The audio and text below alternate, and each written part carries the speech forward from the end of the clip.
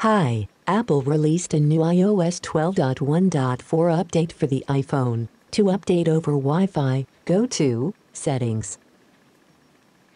Next, go to General. Next, go to Software Update.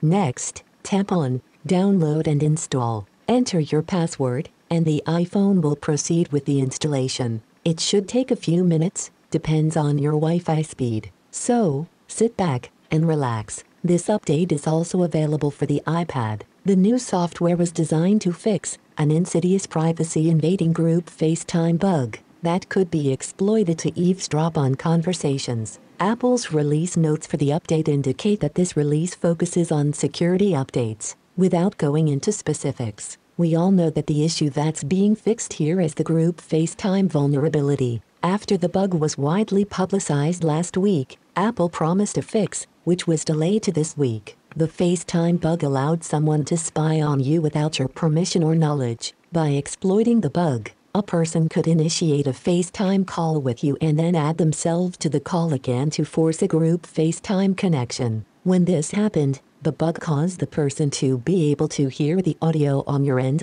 despite the fact that the call was never answered and still looked like a standard FaceTime incoming call interface. In some situations, if you press the side button to silence a call, it would even give the person access to your video. It was a serious bug, so serious that Apple took its entire Group FaceTime server offline as the company took the time to prepare the iOS 12.1.4 update. The Group FaceTime bug was publicized last Monday and Group FaceTime has been offline since then. It is unclear how long the Group FaceTime bug was available for, although Group FaceTime was introduced last October. Apple has not let us know if the bug has been around since that launch date.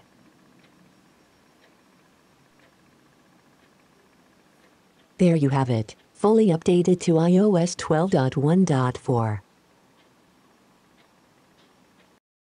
Subscribe and stay informed. Addicted to Macintosh. More than 1,200 Apple product-related videos. Thank you for viewing, subscribing, sharing and liking.